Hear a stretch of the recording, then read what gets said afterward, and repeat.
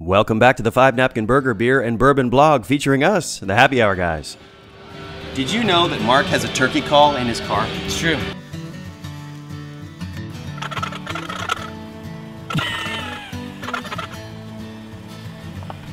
We're back. Wasn't that cool? Yeah, we were there. It's a wonderful place. We love the people that are associated with Wild Turkey. They make some amazing spirits, and this is no exception.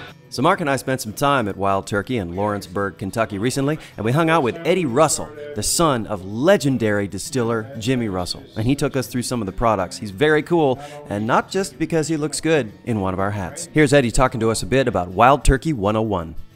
A true, genuine bourbon, a classic bourbon. If you ever hear anybody write about it, you can see the color in it. We use the deepest, darkest charred barrel that we can use so we get that dark, rich color.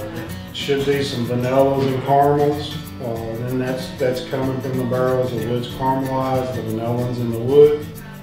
And then the flavor on the mouth. And us old Kentucky boys, we do what they call the Kentucky chew. We get it all over your mouth because we want those flavors off the tongue. We want the flavors in the back of your throat. But it's a big, bold taste, a big, bold finish.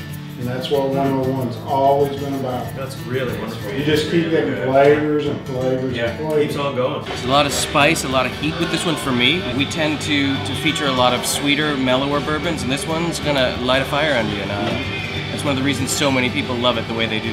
Very good with anything that comes off the grill. Excellent. Meats, heavy sauces, good stuff. Stands up to some spice too, so. Some heat from the 101 proof and a lot of flavor. You might think I'm going to go with some beef on this, but I am going to hit to the opposite field. Yep, I'm going with the ahi tuna burger. What about you, Mark? When I am in the mood for some spice and some heat, I reach straight for the Wild Turkey. There is a reason that they have an entire line of grilling sauces and hot sauces, and I am going to heed the call of the Wild Turkey, which tells me that this is going to match up with grilled meats. So I'm going to pair it with the Hell's Kitchen wings and get a double dose of heat to set my night off just. So head on down to 5 Napkin for some 101 and keep your eyes on this blog for more stuff from us about the great products they have at Wild Turkey. And we'll see you guys next time. Cheers. Don't. It's a display. It's for I'm a snowman. It's for display purposes I'm only. a snowman at Wild Turkey. Put it down. I'm the happiest snowman in the world. Put it down. They're gonna kick us out, and we haven't been in yet.